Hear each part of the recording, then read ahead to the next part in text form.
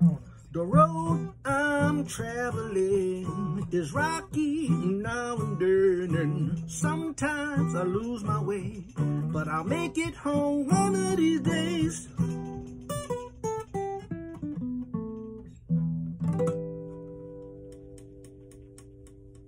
Hello folks, Troy Anthony Felder, video 7 of Homeless in Louisiana.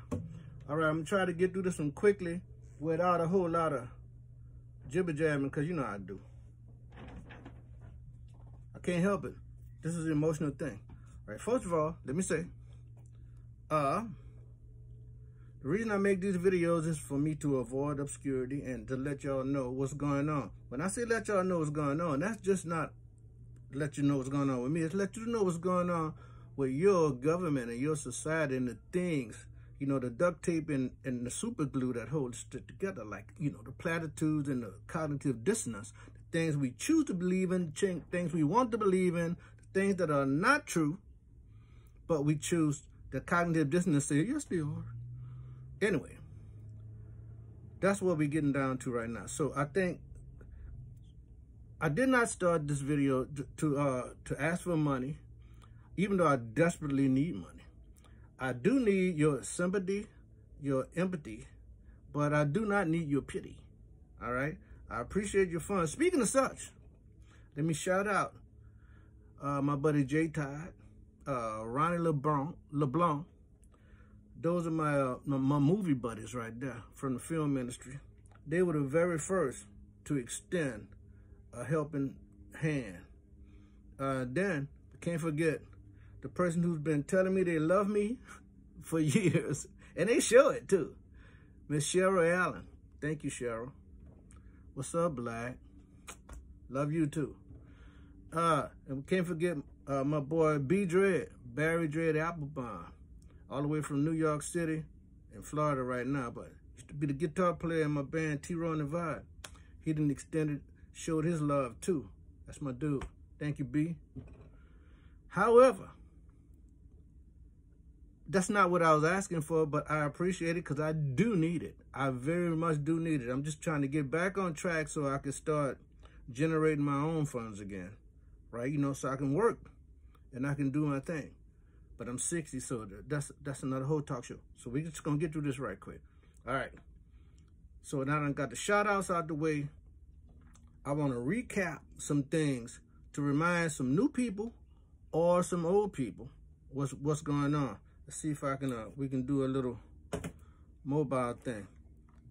The phone needs charging, so I got my little charger plugged up here, which I charges up at my neighbor's house or the neighbor. Oh, before we go, here's what I was telling y'all in the last video. There go the box to my generator. If I still got the box, you know how new it is, right? You still got the box, it's new. All right, let's go. I'm carry this charger with me. See if we can't make some kind of, I don't know. I just want to recap y'all right quick, right? So we're gonna go to the backyard here and start where it all started. We're gonna recap. Oh look, I found my earrings too.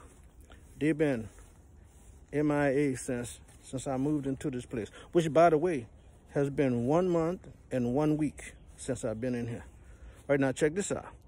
This is my RV where this all started. See that right there? That's where this all started. I was living in here when Hurricane Ida put that tree on it, right? Look, it's all terrible right now. Francine came and made it worse, but I ain't gonna lie, it was already bad before Francine. I think I showed y'all the video of this, but as you can see, nothing pretty. Nothing pretty in there. All right. So we did that. So then after that, I slept on the couch with some of my people for 4 months. 4 months I slept on the couch. So then, all the while, FEMA kept on trying to give me a FEMA trailer in a FEMA camp. When I told them I would accept the FEMA trailer, I wanted it on the property. They said, oh no, you need You need primary electricity, but I ain't have that because I had a generator. Had a generator in the RV, and I had an external generator, and my neighbor was extending me. A line in exchange for like cutting the grass and stuff. So it was cool. So I was literally off the grid. I was living off the grid. But after 2 years and 8 months of being in the FEMA camp, dealing with FEMA, dealing with Restore and Catholic Charities, all these people supposedly trying to make me not homeless again, right? All they had to do, they gave me $11,000, like 4 months in, actually. 4 months after the storm, about 3.5 months after the storm, they gave me $11,000, which was not enough to replace this. And that is irreparable, irreparable. It's not, you can't repair it. I even paid $150, $200 actually, for an estimate on how much that would cost. Sent that to FEMA, told them I only needed like 10 more thousand. If you give me another 10,000, I could replace that. They said, no, we're not gonna do that. We're gonna put you up in the FEMA camp. So they did that for 2.5 years. More than that, 2 years, 8 months. Then they got tired of me, not because they were trying to push me into the rental system. I didn't want to go in the rental system because you didn't find me in the rental system. You found me here on my property, living in my property, right? So they put me out. So then I had to move into this dilapidated house. This is the rear view, actually, because I'm in the backyard of my property, right? That's the back of the dilapidated. Let me give y'all a tour around this thing, right? Here we go, I done cut it. Oh, look, all my tree done grew all over. Outgrew everything. I used to have all this stuff very manicured. Look at my bees right there. Can y'all see those bees? I don't want to get too close. I think a couple of them bit me the other day when I was cutting the grass. That's a big old honeycomb up in there. But yeah, look, I covered all this. Covered all this with duvetine. This is my atrium room that I showed y'all before. Right? Y'all saw my atrium room. This is the front right here. Let me see if I can get y'all a big front view here. Let's see what this look like. Can y'all see that? From side to side, that's my total property. All that grass is overgrown too. That's my car there that the parish wants to tow away because they consider it junk. It's not a junk car. But here we go. All this dude I put up, yeah, it needs work. A lot of stuff is dry rot. Dry rot, but we working on it, right? So I need to recover this car. This wall was an add-on. This whole room was an add-on. That's why it totally is dry rotted, fell apart. That's the wall I was telling y'all about with the door connected. Remember I made the video about the wall falling with the door frame? Now look how dry rotted that is. That's just dry rot. But anyway, hey, folks, all this shit is mine. It's mine. Look at that. I got a pecan tree leaning on a black walnut tree. I cut all that. I still need to cut that behind. But all this was as tall as that. Actually, that was taller. The storm knocked that down a little bit. That was like 15 feet high right there. A little easier right now. I can go in there with my machete and kind of chop it down. But anyway, as you see, maintained, right? A washing machine, a lawnmower. Oh, and yes, I still have to, even it's not 3 o'clock or 1 o'clock in the morning, but I still need to wash clothes, y'all. You have to maintain. You have to maintain, right? So, long story short, here we are back in here for a month. Give y'all that tour. Let's go back inside, out of the sun. So I give y'all that tour. After they got tired of me for 2 years and 8 months, they kicked my ass out, knowing that this was the only place I had left to go. They didn't care. They gave my account to Catholic Charities and said, do what you gotta do. You ain't our problem no more. That's what they said, pretty much. Right? So here we are. That's where I've been. That's why I started making these videos, so I don't go crazy. So I don't go crazy, and I don't just die in obscurity. And everybody will be like, what happened to Joy? I don't know. I don't know, man. So I want y'all to know that. That's pretty much to catch up. So now I've been in here for a year now. So as soon as I got in here, like within a week that I moved in here, Restore calls me, tell me they want to restart my goddamn account. Right? What? Oh, see what had happened. I think I said this in another video too, but I'm going to see if I can zip right through it right quick. I applied for the RV because that was my place of dwelling at the time of the storm. But when the guy came to inspect, he said he was taking all the pictures of the dilapidated house.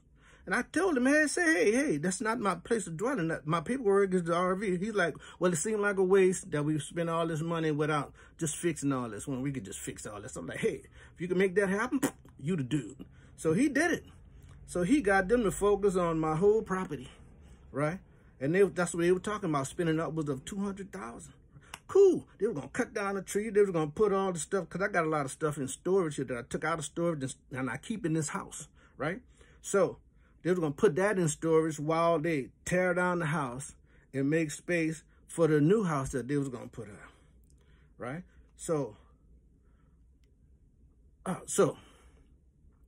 But then they found out, me and them found out the same day. Me and Restore found out the same time that my property was in adjudication. I didn't know. I thought I was living tax-free. You know, I think I went into more details in the past video. Quick.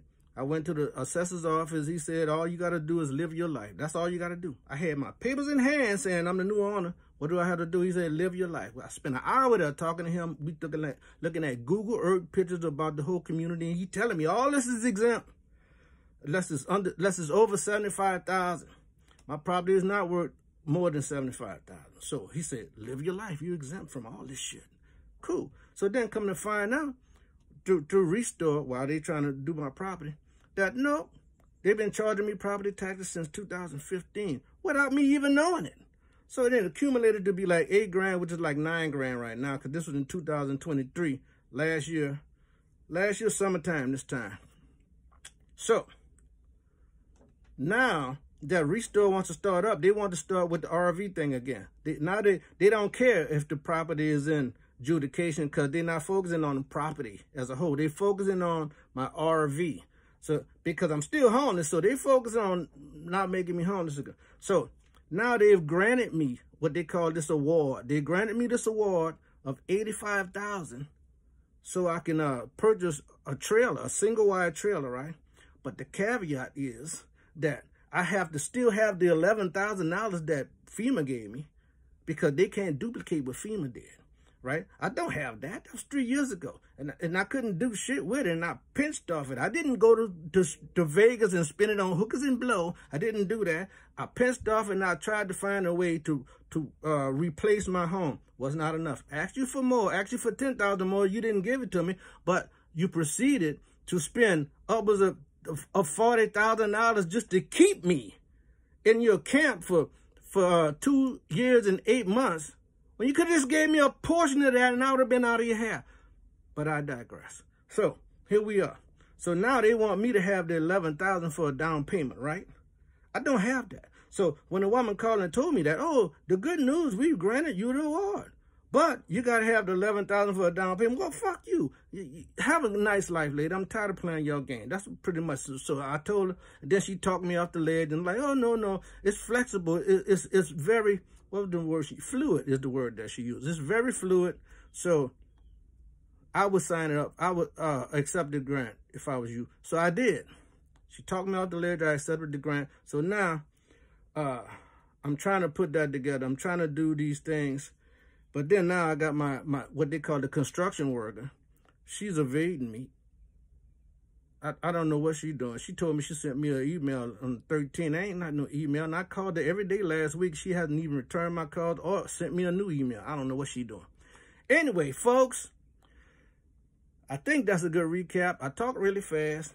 I try to do as best I possibly can. So, till Until the next time, folks, stay strong.